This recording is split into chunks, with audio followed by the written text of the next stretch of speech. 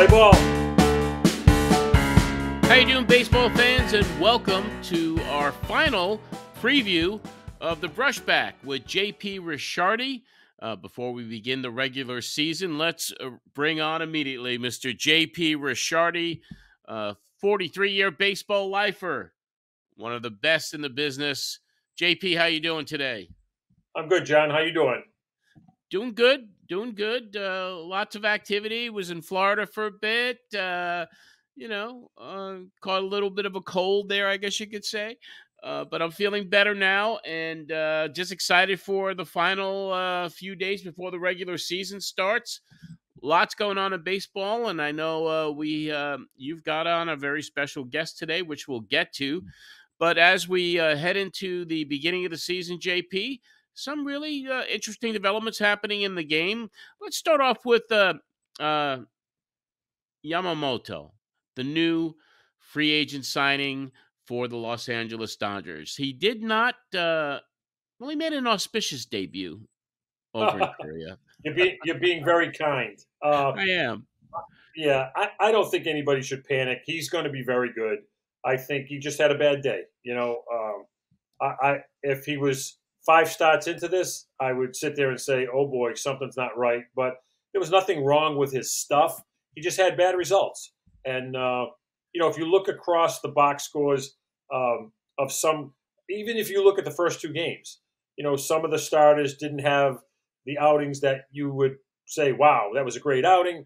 But I'm not going to put a lot of stock in one game. And I have a lot of faith in his stuff. I watched a lot of video of that guy last year, scouting him while I was with the Giants. His stuff is too good to think that there's going to be big problems with him. So I wouldn't panic yet. 5 runs in the first inning. He only pitched that 1 inning. Like you said, it's season hasn't started yet. He's got all the tools necessary. Everybody was after him. He got the big contract. So once they lift that gate up and those horses get out of the gate, then we'll really see what Yamamoto's all about. Another big development, the New York Mets. They went out and got J.D. Martinez, 1-year deal, $12.5 million, $4.5 million being paid this year, the rest being deferred. What's your take on the Mets bringing in this slugger to protect Pete Alonso and put a little bit more thump in that lineup? I like the move. I've always been under the mindset, anytime I was involved with the negotiating contracts, if I could get a guy on a 1-year deal, there's no downside to that. If he has a bad year, everybody walks away. If he has a good year, then it was a good deal. So I don't think there's much in the sense of saying, oh, we're committed to this guy for a long time. He's been a very productive hitter. He still commands the strike zone really well. He's going to give them coverage for Alonso. He's been very, very consistent over the last, bunch of years. And I was really shocked that he was still sitting out there because on a 1-year deal, this is a guy who's appealing to a lot of clubs. And I just think maybe with the Mets situation, they probably could promise him the amount of at-bats that he's looking for. So I thought it was a great deal by the Mets. Yeah, he had turned down an offer from the Giants. The Angels were in it at the end there. The Blue Jays had been rumored to be having some interest in him, but of course they went the Justin Turner route. What do you think? You think the Blue Jays made a better move by bringing Turner in rather than signing JD? I do, because I think Turner, for what the Jays have, I think he can give them a little bit more in the sense of being able to play in the field. They lost Chapman. So, JT, he could play third base. He could play second base. He could definitely play first base. I think his days on a pinch playing shortstop are over. But, with Bichette, you're not going to have – he's going to play 156 games. So, obviously, barring injury. So I think if you got 50 games third base from Turner, you get another 25, and at second, you get another 15 at first, and then the rest of it is DH. I think his flexibility plays better for the Jays, where JD would be strictly a DH. Yeah, well, it's all going to happen really soon. I mean, we're getting really excited for the beginning of the season and what's upcoming here at this program, the Brushback with JP Ricciardi. You had a conversation. We're going to bring on Buster Olney. Buster is somebody you've known for a very long time, a reporter for ESPN's Sunday Night Baseball telecast. He's also host of a very popular show, the Baseball Tonight with Buster Olney podcast. Why don't we bring on Buster? You guys can take it away because I'm sure it's going to be a fascinating conversation about baseball and what's happening right now in 2024. You know, every good lineup needs a leadoff hitter, a good leadoff hitter. And our first guest on the show is someone that I think is the best in baseball as far as covering the game. I've known him a long time. He has covered the Orioles, the Padres, the Yankees. Obviously, people know him from ESPN now as a writer and an analyst, commentator. He breaks news all the time, all over the place. And my humble opinion, a future member of the Hall of Fame. Let's welcome Buster Olney. Hey, JP. Well, Buster, how you doing? That was a heck of an introduction. You know, when you're talking about 43 years, I was thinking I've known you for about 30 of those years. I was trying to think back, and I think the first time we talked was you were doing an article on Mike Bordick. Yep. Back in his Oriole days. But, you know, first of all, Buster, I can't thank you enough for doing this. I know your time is real precious. You just got home from Florida, so you really don't want to be on a podcast with me, so I appreciate you taking the time. But, you know, just curious, before we get into all the baseball stuff, people see you on TV, people read your stuff. You know, why don't you share a little bit with the people that they don't know? When did you fall in love with baseball? When I was 8 years old. My mom got me a book about Sandy Koufax. And I grew up in central Vermont on a dairy farm. And my mom, you know, she knew that I loved numbers when I was a kid. And so she got me this book on Sandy Koufax. And I just fell in love with baseball right away. I got my first 2 packs of baseball cards in that same year in 1972. And after that, I was just crazy about it. And we didn't have a television on the farm. You know, I listened to games on radio. I was a big fan of the Dodgers because of the Koufax book. And so when they would come east, you know, I would listen to where they were playing. KDK out of Pittsburgh, WCAU out of Philadelphia. You know, they go to Montreal. I listened to the French broadcast. Not that I even understand French, but I got to actually follow the Dodgers. And, of course, you know, day by day by day, I wasn't a Red Sox fan, but I got to listen to Ned Martin and Jim Woods on Red Sox broadcasts on radio. And yeah, I'm the ugly duckling of my family. The rest of my siblings, you know, both my parents, they couldn't stand baseball. But, you know, I just loved it. That's crazy. Ned Martin and Jim Woods, they used to call Jim Woods the Golden Pipes. He was like the voice of God. He had that deep voice. I met, you know, people ask me all the time, as I'm sure they do you, like, who's the person you were excited to meet the most? And I covered Tony Gwynn, covered Cal Ripken, covered Derek Jeter. And I would always tell them the most excited I ever was meeting Ned Martin.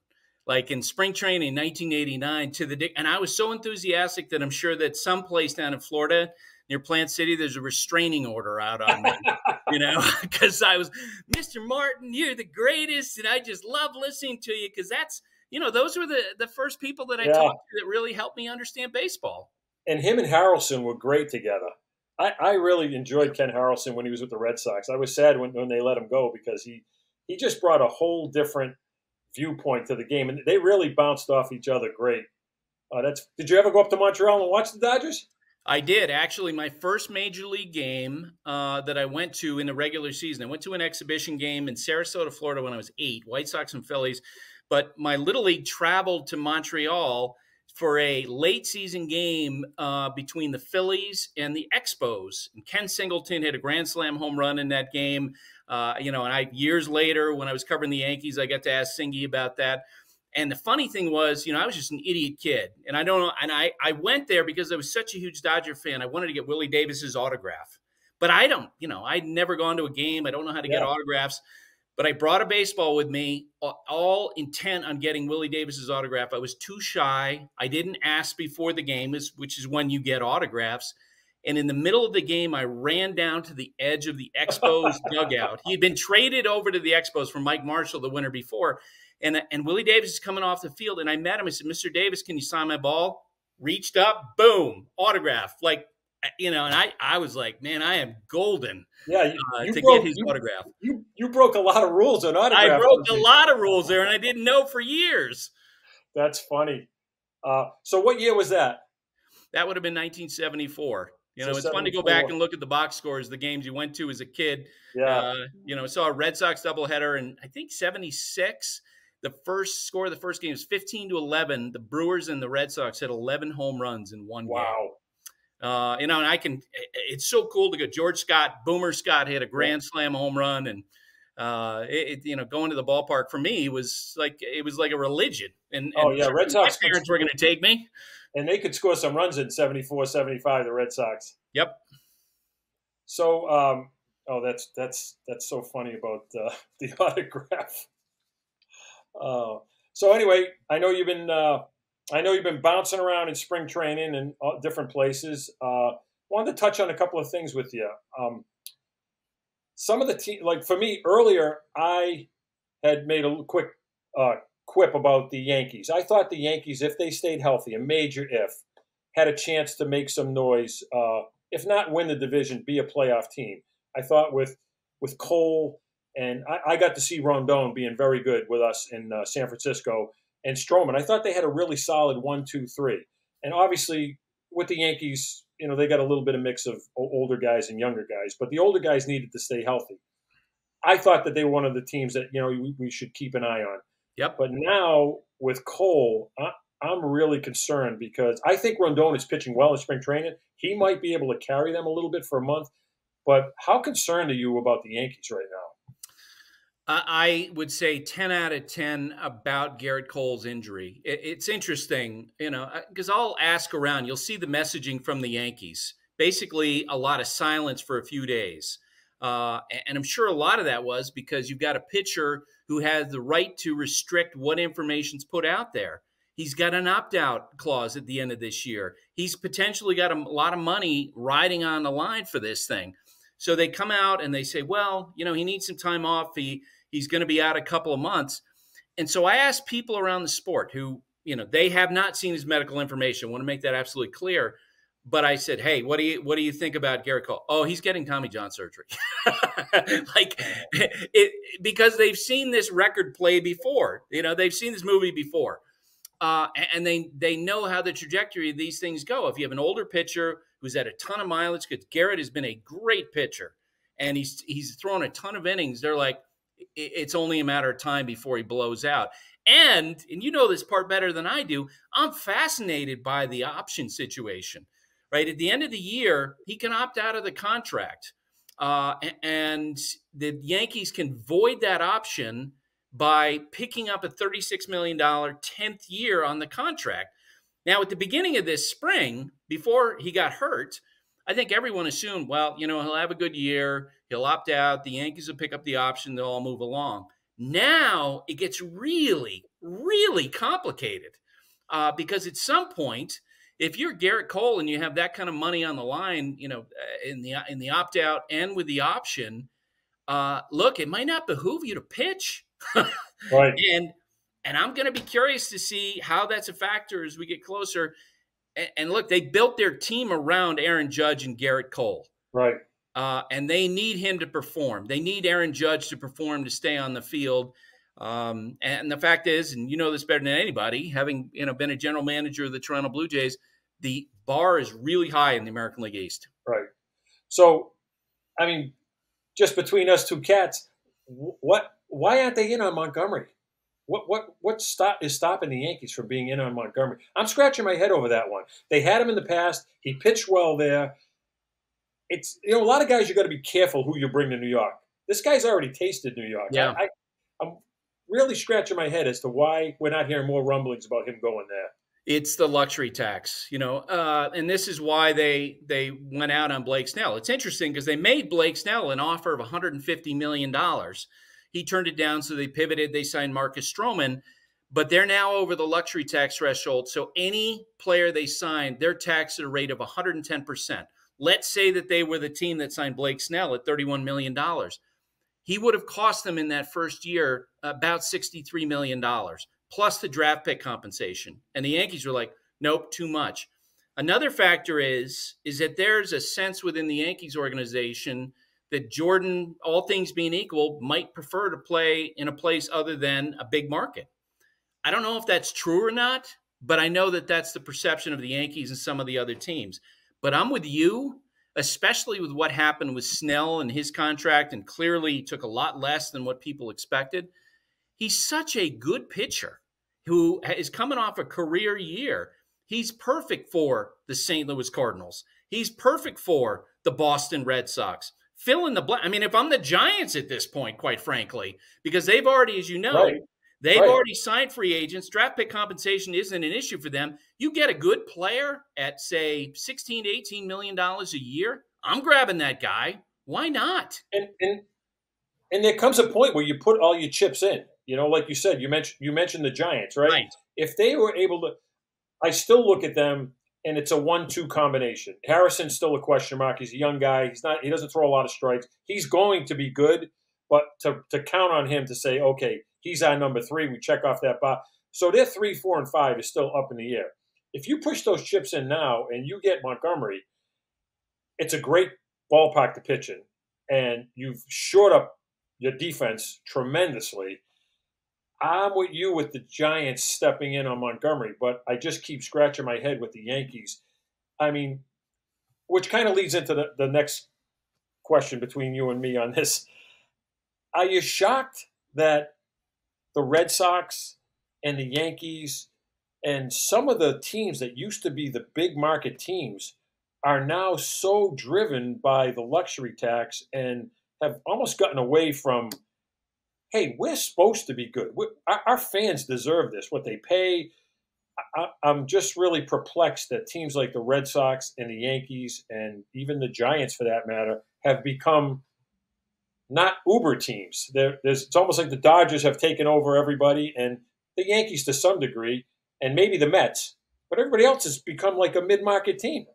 Yeah, and the Yankees this year, I think their payroll is going to be at about $320 million. So they're big spenders this year. But to your point, I think it was 3 years ago. My numbers might be off a little bit. Their payroll was right around $210 million. To put that into perspective, that's lower than it was in the early 2000s. Okay?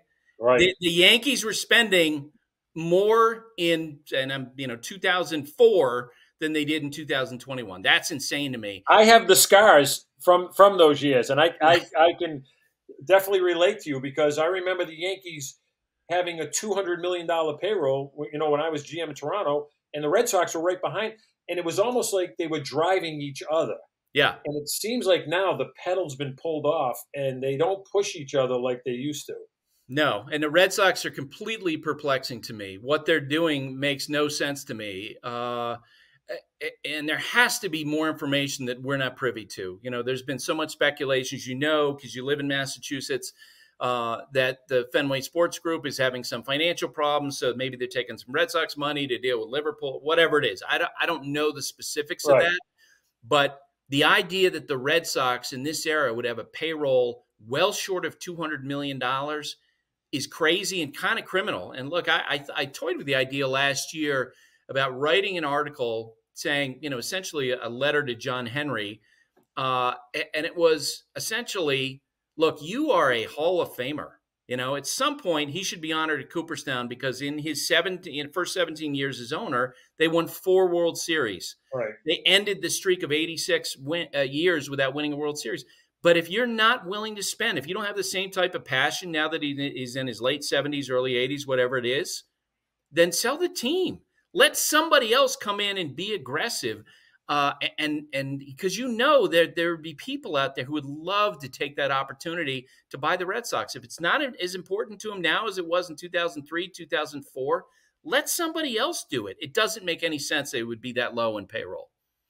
You know, you bring up an interesting point. And, you know, Buster, who can afford these teams, though? When you start thinking about, like, the Boston Red Sox, if they go on sale, what do you think their value is? Wow. They've got to be $5 billion. Yeah, something in that range. Look, So who steps forward with? I mean, I just saw what the Orioles sold for, and I know what the Mets sold for. The Boston Red Sox are as one of the top 2 or 3 iconic franchises: Yankees, Red Sox, and Dodgers. So I know I know there are some people that have billions and billions, but man, who? It's got to be almost a conglomerate that gets together to afford these teams now. which is why I think that part of the reason why Theo joined the Red Sox ownership group, because I think he potentially has positioned himself to, if John Henry ever decides to sell, Theo's in a perfect position, and he knows a lot of people, right? People with money, and maybe they put that together. And look, and I've had this described to me by owners through the years. Peter Angelos, who I got to know really well as owner of the Orioles, talked about this. There are very few of these opportunities. And we Right. saw with Steve Cohen. I was in the Mets camp last year. I remember the first time he met with the media. He loves it. He loves being the owner of the Mets. He loves the attention. He loves having friends at the ballpark. There are going to be people like that who are going to look at the Boston Red Sox and say, "I'm willing to pay that price." So you asked me about, what would it sell for? It would be whatever someone is willing to pay for it, and I think it would be a Yeah. ton. Yeah. But as someone you look pointed at out to me, John Henry as the Fenway Sports Group, if you sell the Red Sox, you really can't call it Fenway Sports Group anymore. it. So let's stay in the American League East. I know you thought that the Blue Jays didn't do a lot in the offseason, but I like the Blue Jays. I think if they can stay healthy, their 1 through 5 is as deep as anybody on the mound, and I believe Guerrero is going to bounce back. I compare him to Jason Tatum in Boston. People forget Jason Tatum's only 25, 26 years old. He's been in the NBA for 7 years. Vlad's been in the big leagues for a long time, and he's only like 24, 25. He hasn't even hit his peak years. So I think he gets hammered a lot because obviously there's great expectations of him, but he's too good a player not to really bounce back and have a big, big season. I think him and Bichette are a cornerstone, obviously, of the offense, but I think the Blue Jays have a chance of winning the American League East. I'm curious to see what your thoughts are. It's interesting because a lot of the projections, the Pagoda projections, folks like Sarah Langs, Paul Mbakidis have my podcast. I give them, I ask them for win projections, and I'm getting a lot back in the 85 to 87 range. And I think that's because of the offensive numbers last year. They finished 14th out of 30 teams in runs scored. Really disappointing season from Vladdy Jr., an incredibly disappointing season from Dalton Varsho, who was the big piece in the trade they made with the Diamondbacks. But I will tell you this. Yesterday, I had Dan Schulman, the Blue Jays announcer, on my podcast, and he talked about how great Dalton Varsho looks. And you know this. A guy joins a team in a trade, and it can be unnerving the first year. He puts a lot of pressure on himself. He looks great. Vladimir Guerrero Jr. looks great. George Springer had a down year last year. Looks great. Alejandro Kirk looks better. Their rotation is excellent. I think the big question for me about the Blue Jays now are these late spring injuries that are popping up at the back end of their bullpen. Their depth is going to be tested. I'm kind of pegging them in the 89 range. I'm with you. I think they're going to be better than what people expect because, as it turns out, maybe last year was the outlier for Vladdy Jr. Versus, looking at that as being a symptom of what's to come for him. So I'm going to shift on you to a team that I think is going to sneak up on people this year. I think the pressure's off. I think the expectations are off. I think maybe they removed a few personalities that are going to allow this team to maybe just be themselves a little bit more. And I think with the trade that they were able to make, I think their rotation is not unbelievable, but very formidable. And I think they're going to be a very strong contender for a National League wildcard team, and that's the Padres. So I picked them to win the World Series last year. Obviously, with the dumbest pick that you're going to hear today, JP, from last year. So I don't think I'm going to pick them to go deep in the playoffs this year. But I agree with you. I don't know if you were up early watching this game from Korea, early on Wednesday morning. But to see the makeup of the team, it just has a different feel to it. There's more of a grinder feel to it. And look, Juan Soto was the guy who got traded, so you're seeing stories and they're kind of dumping on him. I don't think it was all him. I don't think it was all Manny Machado. I think it's a lot more complicated than the way people like to make it. But I just think that, they got at the after last season, which was so disappointing. Their owner, Peter Seidler, passes away. AJ Preller, their general manager, goes out, is told essentially to cut his payroll by $80 million. And he was very imaginative and he was very aggressive. He gets Michael King for his rotation. He, makes the trade for Dylan Cease. They improved their defense with some of the things that they've done. I like them. And I think also, I think when you see Mike Schilt getting a second opportunity to manage, the last few years he's been saying, boy, if I get another shot, I'm going to do this differently. I'm going to do this differently. I agree with you. They had a nice look about him as we started. Yeah, and I think that division has become a little stronger with the additions the Giants have made. I think one of the things that flies under the radar with the Giants is the fact that they've improved their defense. Yes. It wasn't a very good defensive club. Crawford had an amazing career, but he had definitely slowed down. I think the signing of Ahmed, even if he hits $190, is just going to help. I mean, obviously Logan Webb is a heavy ground ball sinker guy, and then having Chapman on the left side of the infield is definitely going to shore up areas that they were really shaky in. I think they're a little short on the mound. I don't think they have enough depth, but they have definitely made themselves better. And I'm curious, I haven't seen him outside of scouting him last year, but I haven't seen him in spring training. I'm curious what you're hearing or what you've seen or what your thoughts are on the son of the wind, Kim. So it was interesting. When he signed, the feedback that I was getting from other teams was it's going to take him a couple of years to adjust. They thought that athletically, this is their evaluators of the team, they thought athletically that eventually he'll be a pretty good player, but they think he's going to struggle at the outset. He's had a good spring.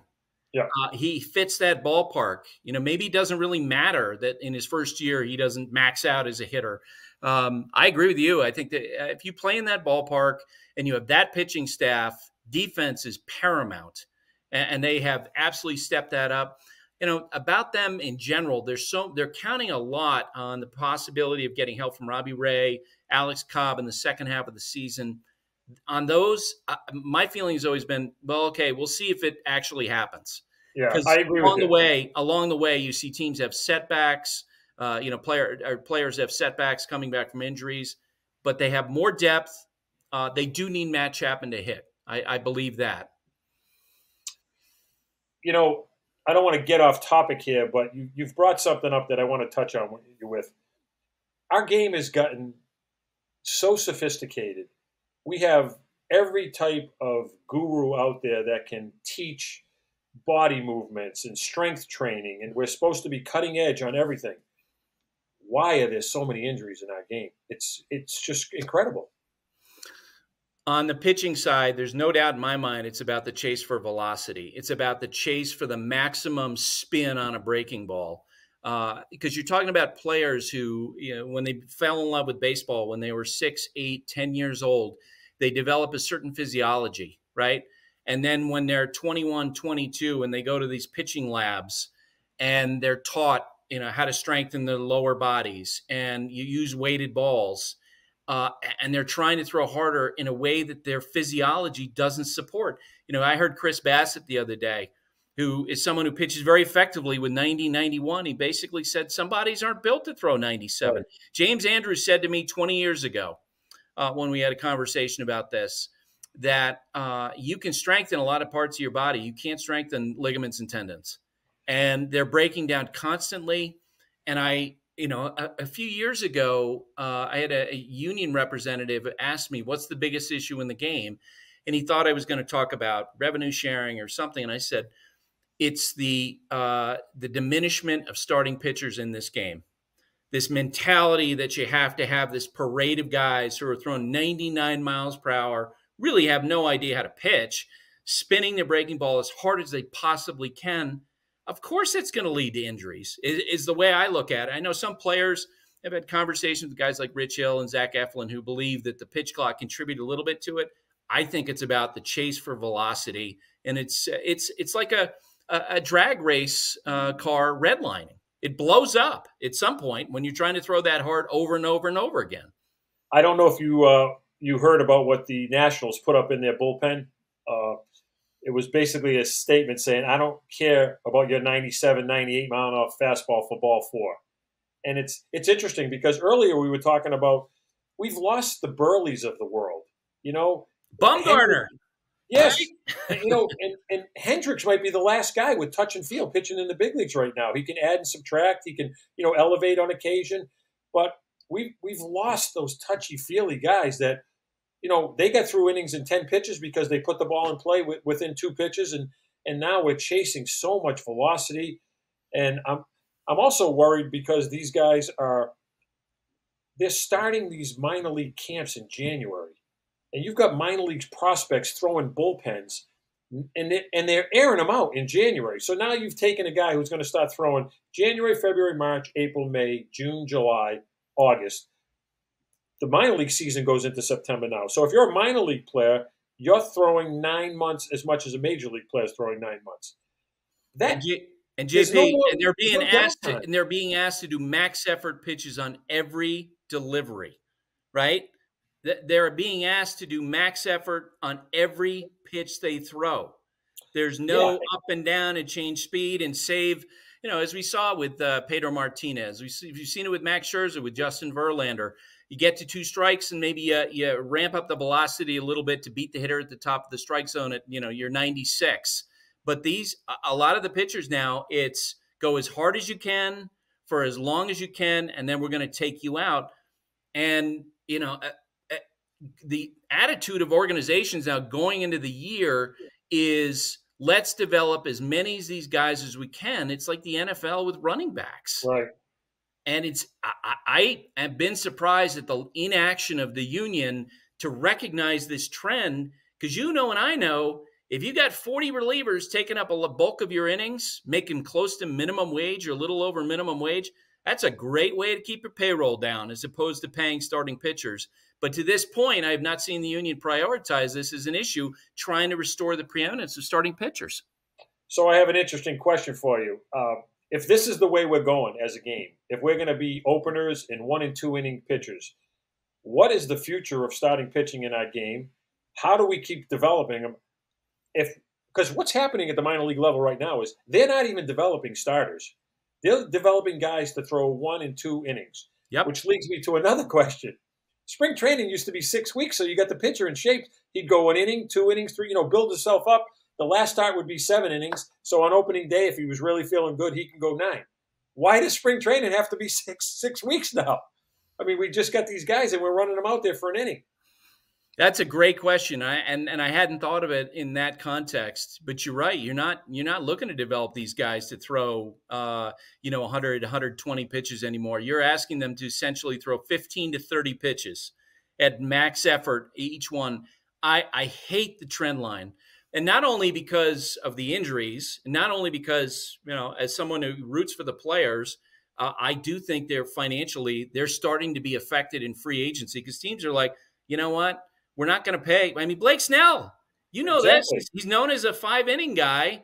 Because he was a guy, max effort, 5 innings, get him out of there. Well, guess what? He hit free agency. And what's the biggest knock? He doesn't take you deep into games. We're not going to pay him. And as the average start goes down, from 6 innings to now it's about 4 2/3, 4 1/3 innings, teams are not going to pay those guys. But it's not only about that. Starting pitchers have to be the Hulk Hogans and the Andre the Giants of the sport. They have to be the people who inspire fans to pick up turn on the television, to go buy tickets, to go watch these guys pitch. Now, I'm sorry, but you love the individual stories of these short relievers who are making it to the big leagues after pitching independent ball. But guess what? No one's going to go and pace and see those guys. They're not going to be headliners that are going to engender the interest of casual fans. And baseball's got to fix that. That, to me, right now is the biggest problem that baseball has now that we've got the pitch clock in the game. I think you're going to go to the Smithsonian in a few years, and they're going to have like a replica of Bob Gibson, and they're going to say, this is what a starting pitcher used to look like. I don't understand how we've gotten away from it. And we were fortunate. In Toronto, we had Roy Halladay. And I knew every fifth day that guy was going to post. And I knew every fifth day that guy was going to pitch 7 innings, come hell or high water. If he got 3 innings in the first inning, that was all you were going to get, and Roy was going to shut it down. And I look back, and I even remember, telling him this. What a pleasure it was to be able to watch a guy every fifth day take the ball. It's the only time as a general manager that I actually went like this. I know Roy's going to give me 7 tonight. But I look back, even in Toronto, we had Ted Lilly, Sean Markham, A.J. Burnett, and Roy Halladay. I knew those guys were going to – there wasn't a 5-inning guy there. And then you play the Yankees, and it was, Pettit, and it was Clemens, it was that crew, then Pedro, and Wakefield, God rest his soul. And you knew that these guys you're going to have to face these guys 4 times through the lineup. And I just think we've lost the entertainment value in our game. I think the people that are making the decisions forget that, like you said, when a guy shows up, wow, Roy Halladay's pitching today. Wow, Dave Steve's pitching today. Roger Clemens pitching today. Imagine if you told Sandy Koufax he could pitch 5 innings and make $31 million. Crazy. Oh, man. And to your point about being entertainment, the best quote I've ever heard in that was I was talking to your former boss, Sandy Alderson, about Michael Jordan, the flirtation with him back in, 92, 93. And he, as you know, the A's made him an offer. They wanted to bring him in. I said, Sandy, what would you have done with him? Where was he going to play for? He goes, who cares? It's Michael Jordan, because he knew it would be entertaining and he knew people would want to watch. Look, how excited did baseball fans get about Roger Clemens versus Pedro Martinez, about, Johan Santana in his prime going up against Roy Halladay? That's lost. A lot of it, so much of it is about the mindset of front office folks now in this youngest generation of control. They want to control everything. So they want to get pitchers who have a lot of swing and miss. I've actually thought that as Major League Baseball is making this effort to try to increase offense, why not put some restriction on how many relievers you can use? Let's say 4 in a game, with obvious exceptions for injuries and for blowouts. 4 relievers in a game to incentivize managers to keep starting pitchers in the game. I mean, Madison Bumgarner in the postseason in 2014 threw 52 1/3 innings. Now we don't even know if a Madison Bumgarner can exist because, to your point, in the minor leagues, they're not even talking about that. And so that's why it jumped out last fall when Bruce Bochy won another World Series. He's very much of the mindset of, you know what, I'm not going to script it. I'm going to see what the pitcher's doing, and if the pitcher's throwing great, I'm going to leave him in there. Bradford's throwing in relief against the Orioles. Normally you'd look at him as, a guy at an ERA like 5.7 the regular season. There'd be some teams that would script it, getting him out of there after 3 batters. Boch is watching him, and he's getting an out. He's getting another out. And he's getting another out. He winds up leaving him in the game. He goes 4 1/3 innings. How about that? But that's not the mindset of teams anymore. You have opened up a whole can of worms here that we could talk about forever. It's just the absolute control. Yes. I got to believe that Kevin Cash wakes up in a cold sweat at least once every winter, having to take out who was pitching so great. Blake Snell. Blake Snell was pitching so great, and he took him out of the game. And I would love to put some truth serum into Dave Roberts and ask him when the left-hander for Massachusetts. Rich Hill was pitching so well and breezing through the lineup, and they took him out of the game. I mean, let's put our fan hat on for 1 second. As a fan, don't you sit there and say, what the hell are we doing? I don't get this. This guy's getting people out. Now, you put your baseball hat back on and you say, where have you lost the field? Just like you said with Bochy. Hey, I want to get 1 inning out of him. Guess what? He breezed through that inning. I'm going to run him out for another one. I know the numbers are telling me this, but this guy's showing me something different today. We've lost the field to have common sense and just let the game dictate what we should do. And it's because of numbers. And you know this better than I do because you've actually worked in a front office. The decisions are rooted in numbers versus understanding the personality of players, seeing what you're seeing that day. How does adrenaline affect a player? I think the moment that really jumped out to me along those lines, and I'm going to get the year wrong, but it was late in David Freese's career, and he was in a platoon role with the Dodgers, who, at this time they were doing all the mixing and matching and pinch hitting in the third and fourth inning. And David Freese starts the game, and I think it was the fourth inning. The opposing team brought in a right-handed pitcher, and David Freese was pinch hit for in the World Series. I'm like, this is David Freese. He's one of the greatest players in the history of October. His heart rate is here. Right. What are we doing? And not to mention, you're burning your bench right away. Right. You've lost any type of potential matchup down the road because you've taken that bat out of the lineup. So I'm on the other dugout. I'm saying, check for me. I'm ahead of you right now. Now you're bringing in someone else. And the other thing that amazes me is when they do those double switches, they end up burning 3 players because they lose the hitter Freeze. They bring a guy in, and sometimes he's not the defensive replacement they want. They bring a third guy in to play that position. So you've just burned 3 players in the 4th inning, and now your bench is shorter. So I'm the opposing team. I'm sitting there saying, well, I'm deep in your bench now. My matchups favor me. So I don't know. We could talk about that for a long time. But you've been great with us. Real quick, what do you love about the game? What do you like about the game today? Well, first, as a reporter, and it's something I've loved since I started covering it, I love to get the backstories and to hear the stories of, how players, got to this place. Their back. Baseball is such a great fishhook bowl of humanity. And then you mix in competition, and you mix in the fact that people are from so many different places. I just love those conversations, and I always love to hear about player adjustments. Trevor Hoffman, who I covered when he was traded to the San Diego Padres in 1993, he injured his shoulder playing football on the beach. Oh. And the next spring, he had lost like 6-7 miles per hour off his fastball. And he was telling me this story like late in his career when the money didn't matter. And I said, well, Trevor, what'd you do?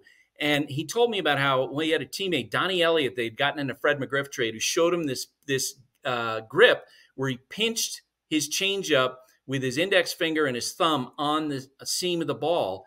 And he tried it in spring training. He hadn't told anybody that he had blown out. He was desperate to find something, and the ball moved perfectly. And he and Brad Ausmus are like, oh, man, that's great.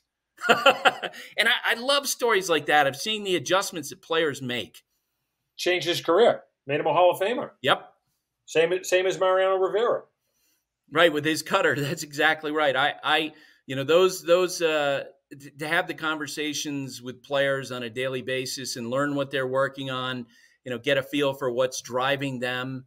The game this morning, watching the Dodgers and knowing how much pressure that team is going to be under. You know this better than I do. If they don't win the World Series, their season is going to be considered a failure.